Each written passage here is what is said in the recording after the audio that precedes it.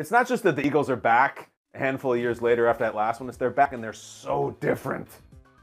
It's not like they ran back to Doug Peterson, Nick Foles / Carson Wentz thing and finally got through the NFC and got to the Super Bowl. They got their core four. They got Kelsey, Lane Johnson, Brandon Graham, and Fletcher Cox, and pretty much everybody else on the roster is different. It's really, really cool that they did it. But I love the Jalen Hurts part of it. I love the story and how he got here, and I love the fact that they are 16-1. 16-1 with Jalen Hurts as their quarterback. That's the biggest reason I picked them to win the Super Bowl. I think they're going to win 31-20. Is that they have one loss ever this whole season with him. I saw our guy Sal Palantonio, who's covered the Eagles, I think around the time since I was born. He's straight up said this week it's the best Eagles team of all time. This is the best team they've ever had.